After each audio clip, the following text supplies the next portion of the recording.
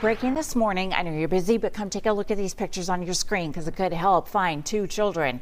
Sugar Land police say they need your help here to find these two little ones who were taken by their father in what they're calling suspicious circumstances. Now, police are saying that Taylor Hudson took the 18-month-old and 4-year-old unexpectedly after visiting their mother, his former girlfriend, on Tuesday. It's also believed that he stole her car, a silver Volkswagen Passat, license plate PRK 5816.